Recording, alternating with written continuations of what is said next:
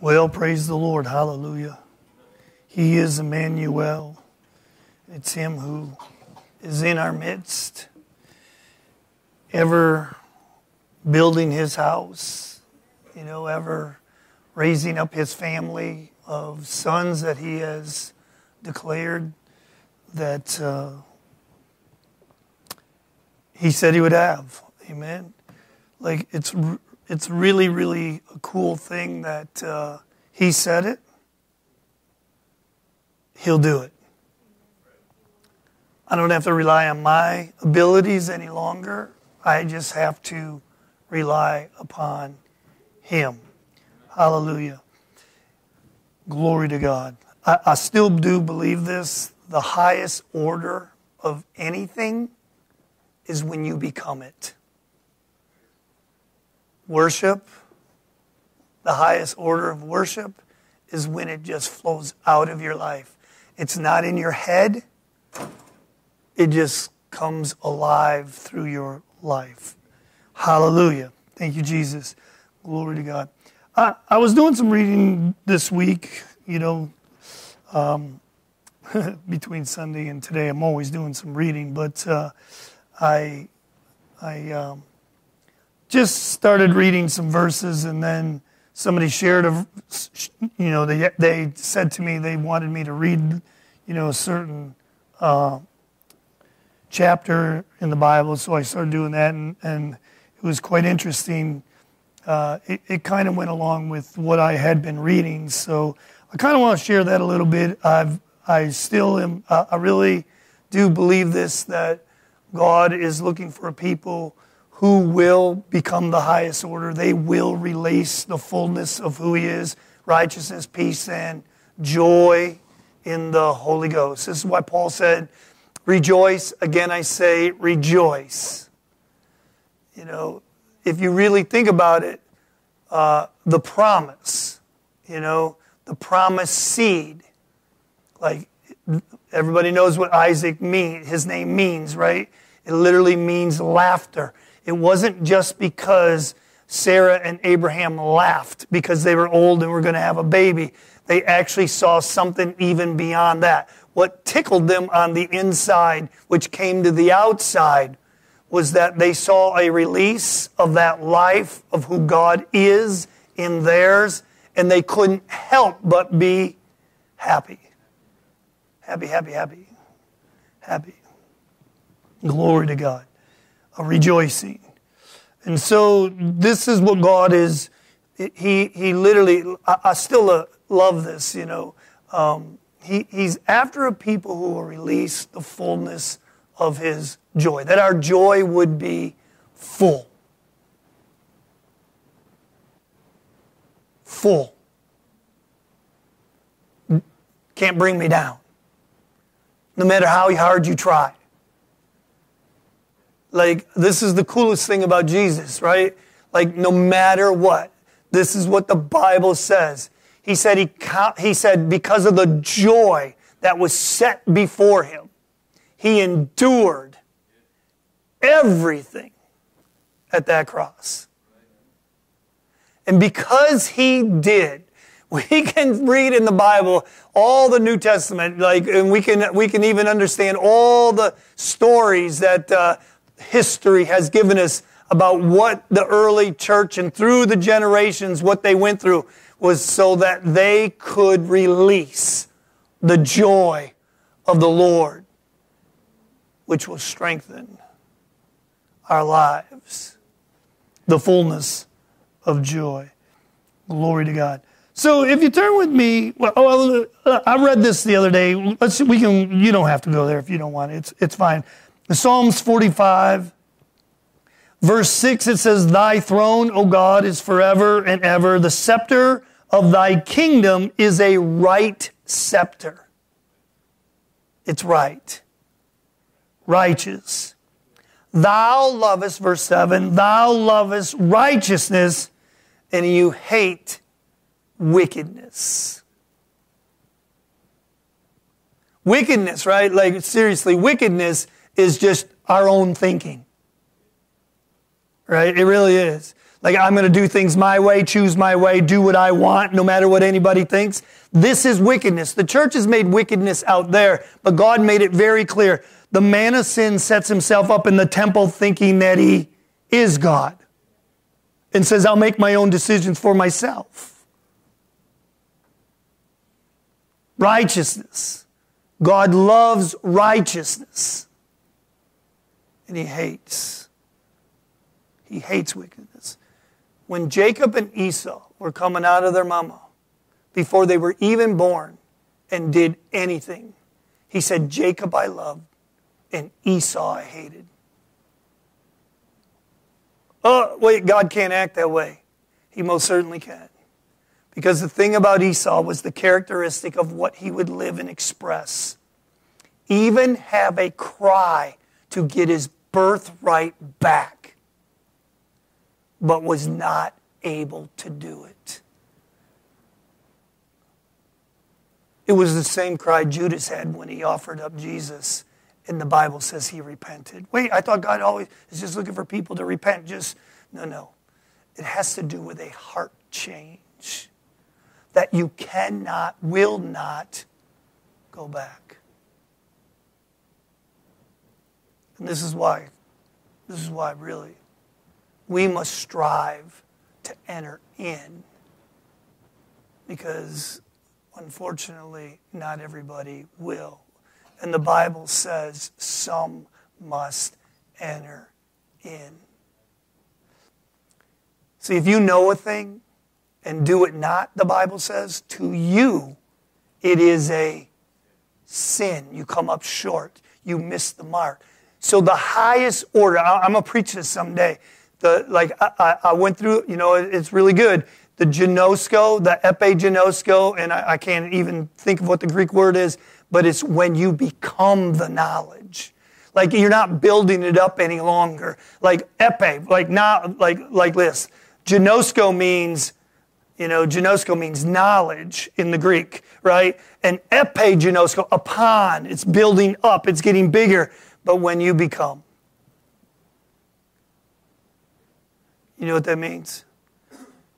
Because you are, you will do. Jesus help me. No, Jesus help me.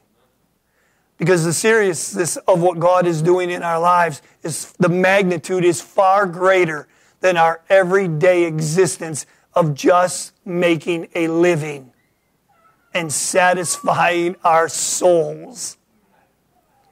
But it's about bringing the fullness of the kingdom into plain view, where you cannot be hid any longer. No man lights a candle. What does it say? The spirit of man is what? The candle of the Lord. And God lit our candle. He lit mankind's candle, right? The candle went out when Adam fell. Right? A mighty wind blew it out. But Jesus, the Christ, like the first sacrifice in Moses' church, they didn't light it. God came down and did it. And God came down. I'm not waiting for Him to get here any longer. He already came down. And what God is now doing, He is marrying our soul to be so one with His Spirit that if you've seen me, you've seen the Father. Because every bit of His nature, every bit of His character, every bit of His authority, His honor, His glory. Everybody wants glory. Oh, you know what the shininess of glory is? You go all the way back to a man named Joshua with about 3 million people, all marching in unity. They're not asking what to do, what they should do. They already know what it's going to be. Yeah. Grow in grace and the knowledge of the Lord. Grow until we come into the fullness of what God is after in our lives. Okay, so turn with me. Oh, I already read that. So he loves righteousness, he hates wickedness. Therefore God, thy God, has anointed thee. We know that these are psalms and they're messianic. They point directly to Jesus. And if they point directly to Jesus, it directly points to you and I. Why is that? Because where is Jesus? Like, I bet almost everybody would say he's in me. Because the incarnation of Jesus Christ is still fulfilling his word. Manifesting his word in the flesh. So count it all joy when you fall into every little situation that gets your... so that he can express the fullness of his glory until we all come into the unity of the faith. We thought that was all about a certain kind of doctrine. No, that's all about a person and what he is all about. Not my faith, his faith. Not my page, his page. Not my words, his words. Not my spirit, his spirit. I am crucified with Christ. Nevertheless, I live. He poured that anointing, and it begins on top of the head, and it flows all the way down to the entire body. And there's a church world, like the woman with an issue of blood, just waiting to be delivered. Because judgment, the decree, begins where? In the church folks first. Because they already think they know. Because of knowledge. I always remember Sister Clarice Fluid, and I've never forgotten this. I know how to do push-ups. I know they're good for me. But I just don't do very many. You know why most of us don't do exercise? I hate exercising. It's because we're lazy. Yeah, sluggards. Don't read the Proverbs if you're lazy. Just don't do it. Consider the ant. That was today, right? Consider the ant. No leader, no one to tell them what to do. And yet, they gather when the time is good, so that when times get bad, winter, they'll be prepared. Not because they just have the food, but because of what's inside of them can sustain them through the seasons. Oh, hallelujah. So, Psalms. Turn with me here to Psalms. Psalms 72. Psalm 72. Hallelujah. Thank you, Jesus. I love this, and I don't have time to go through all this, and I'm just gonna share what I really, I'm just sharing what God showed me and what God's after. And Psalms 72, verse 1, a psalm for Solomon. So this is David. He has a psalm for his son. Give the king thy judgments, O God, and thy righteousness unto the king's son. So this is really about a father and a son. God is after a father and a son heart. A father and a son relationship. I know a lot of people had a hard time when I said this before, but this is still the reality no matter what anybody tells you. I don't even care what you think or I think. The highest relationship in God's kingdom is a father and a son. It's not a husband and a wife. It's not a king and a queen. It's a father and a son. How do I know that? Because he made us all sons.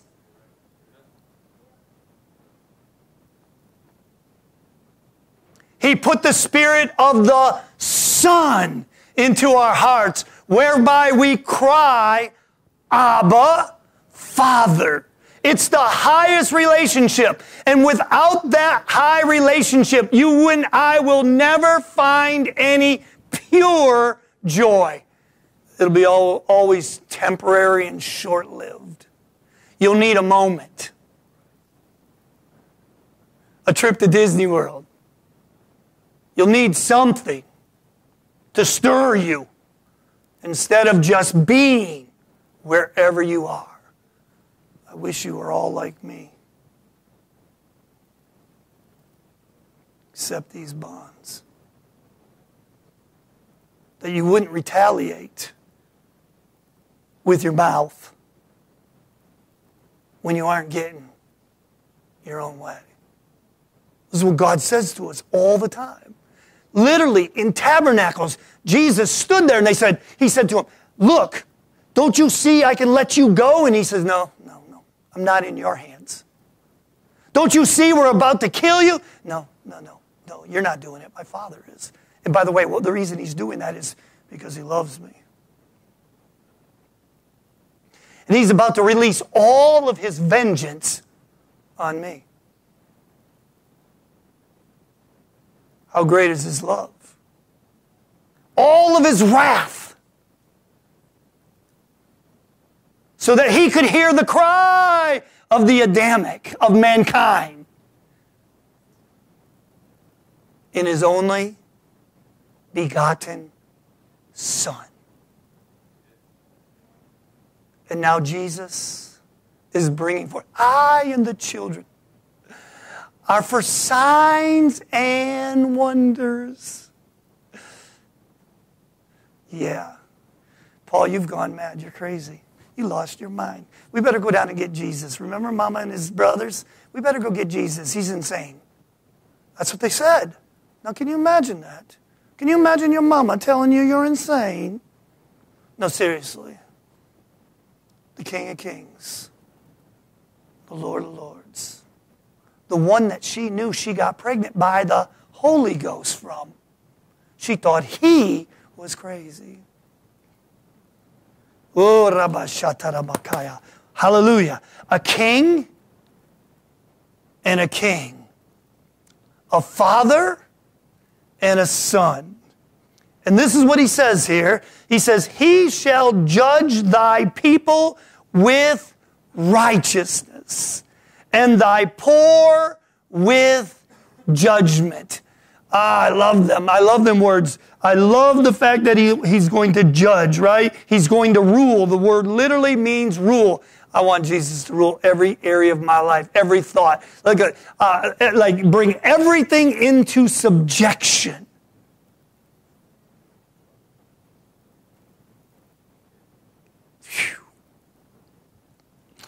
And I know we've mistakenly used the word judgment. It actually has two sides of the coin, right? It's a verdict, favorably or unfavorably. Guess who gets to make that decision? Yeah. Oh, hallelujah. But the truth of the matter is he already made a verdict. The Bible says, we just read it like a couple of times back. Remember this? Look, we've already been reconciled to God. But then he turns around and says, be ye reconciled to God. Well, what's that mean? I thought I was. Yes, and I need more.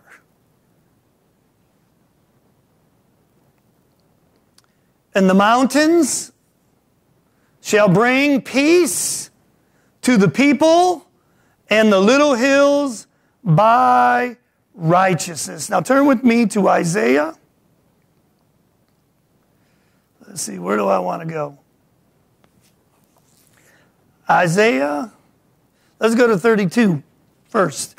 So verse 2 of chapter 72 says, he shall judge thy people with righteousness and thy poor with judgment. Isaiah 32 verse 1 says, behold, a king shall reign in righteousness.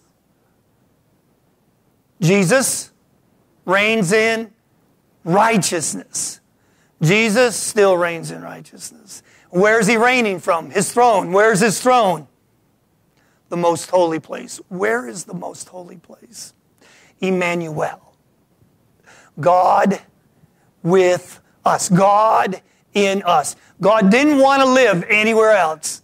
The whole myth that he lives up over there and he sits on a throne over there, all that over there is not the glory of God. The glory of God is to be revealed through a people who know how to release all of his joy. Listen to this. Listen.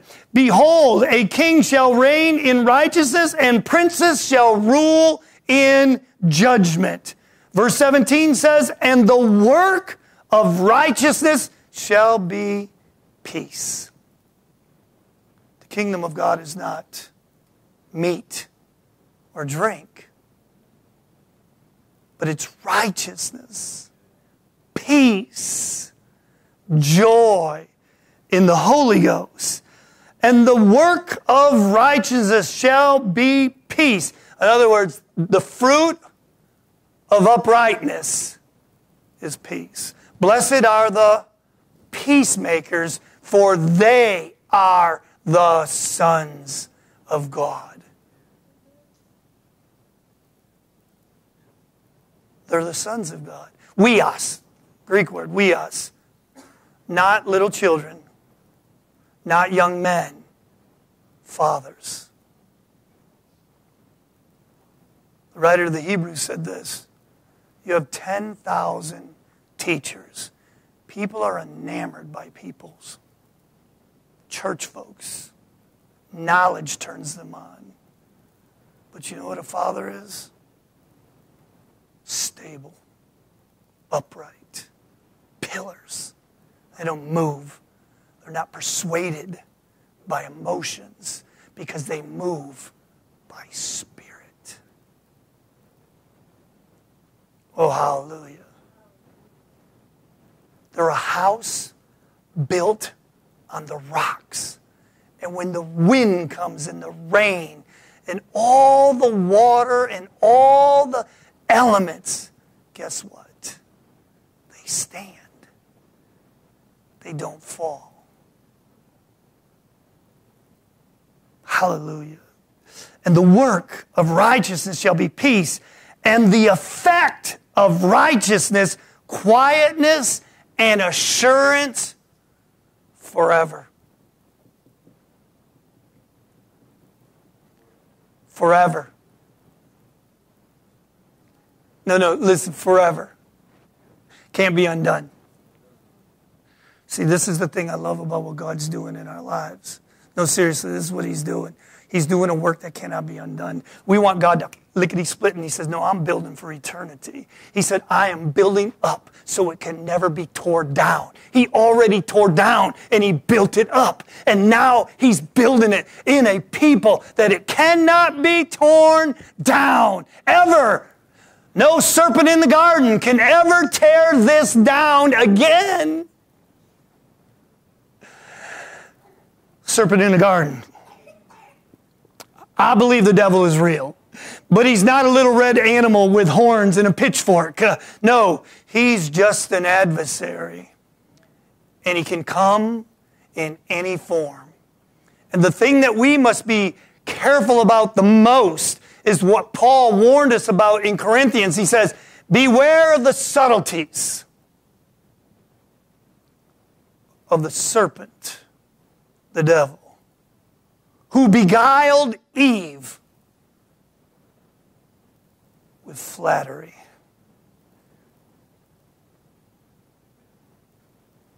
And his ministers, they work righteousness. So you can know to do good and you can do what's right, but that doesn't mean our heart is in it at all.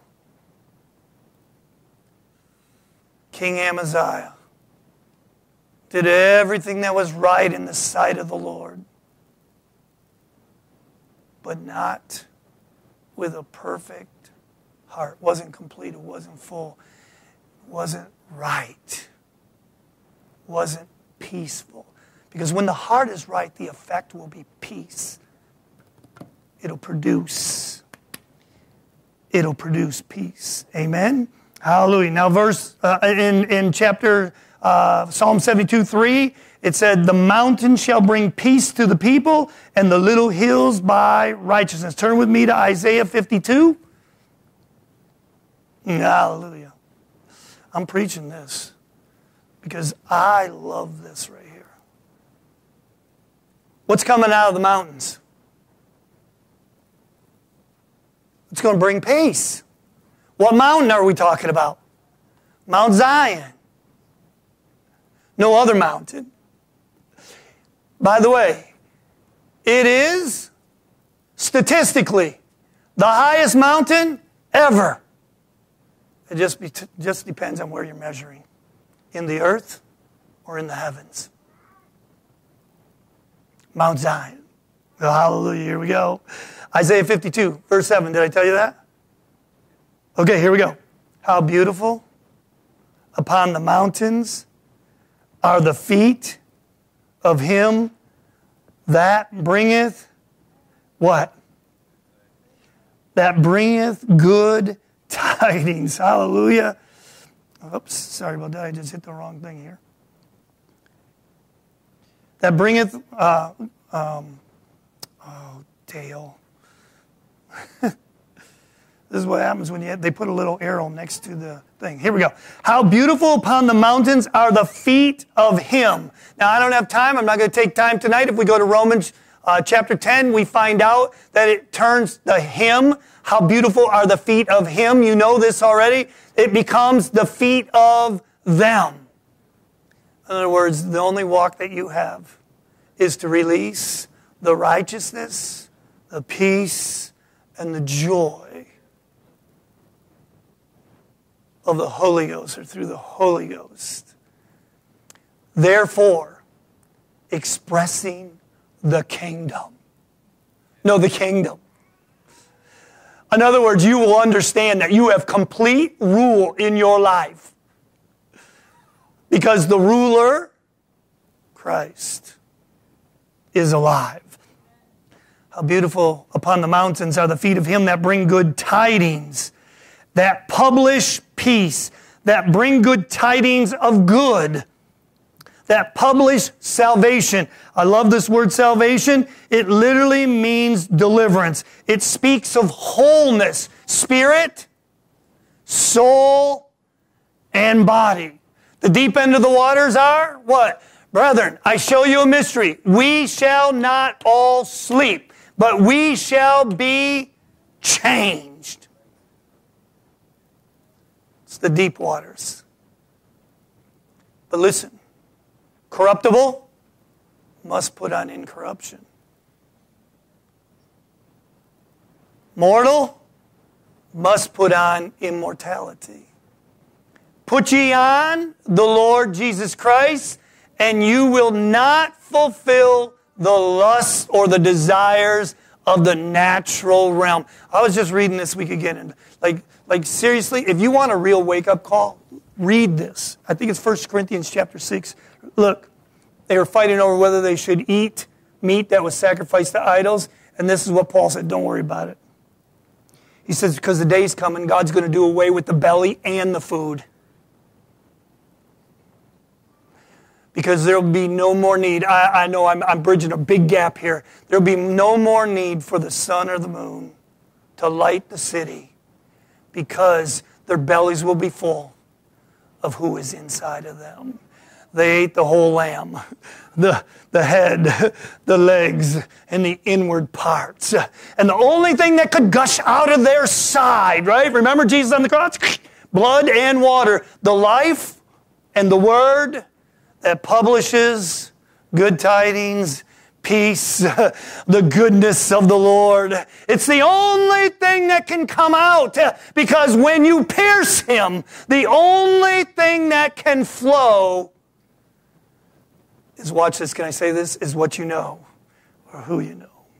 I don't mean knowledge now. I mean what you became. Yeah. Here we go.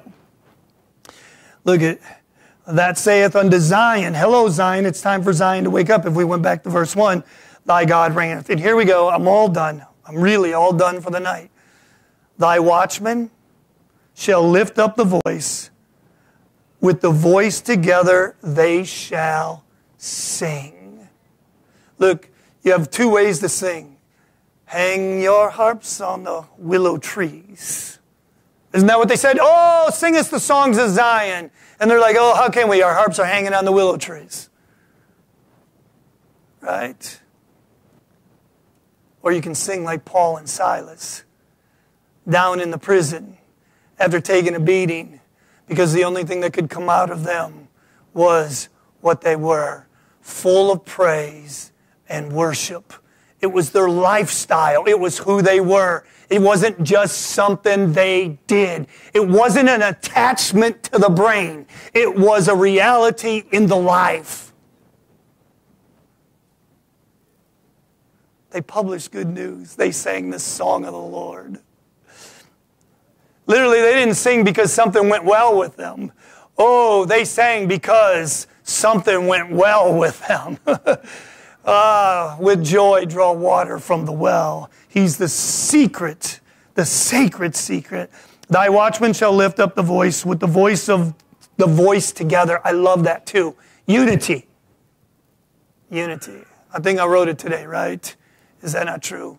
True glory is unity, and true unity is the glory of God. How do you know when God glorifies His people? They obey the commandment to love one another. And no greater love has anyone that he lay down his life for his friend.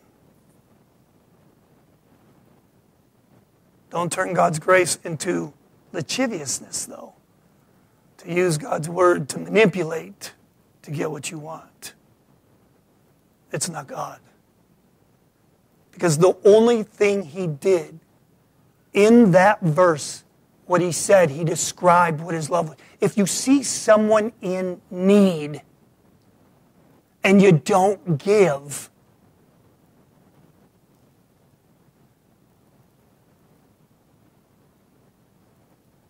need. The joy of the Lord is our strength. A people will sing the songs of Zion, not from a defeated realm or capture, but from a realm of overcoming, because God has overcome and He is victorious right now. With the voice together shall they sing, for they shall see, look at this, Corey, eye to eye. When the Lord shall bring Zion again. It really is Ephesians 4. The fivefold ministry bringing a people into a place, unity of the faith, unto the stature of the fullness of Christ. It's oneness. It's the highest order in God's kingdom, being one with the Father. Amen? Amen. Well, praise God. Let's stand. Glory to God. Thank you, Jesus. Joel 3:18 says this, and it shall come to pass in that day that the mountains shall drop down new wine. Oh, hallelujah. New wine came down, didn't it? So we're in that day. New wine. And the hills shall flow with milk. The richness of the Lord. We have the Lord Jesus Christ. We don't need to wait for Him. He's already here. And all the rivers of Judah. Judah. Celebration. Overcomer. Dominion. Who's king? God. Where does He live? Inside of us.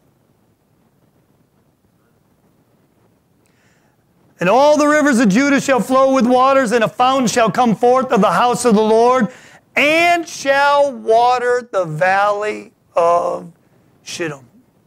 The whole picture has always been, every temple, everything has been about a life that flows out of a people. Lord, I thank you for your word. Oh, I thank you for your word, oh God, from the top of the mountain. Even let it run down to the bottom, oh God. The reason Jesus went up in the mountain every day to pray is because he knew he was coming down. Renewed with all the goods to release into all of humanity so that he could become the reality in fullness, not just in part, of all of our lives. Thank you, Jesus. Amen and amen. Oh, hallelujah.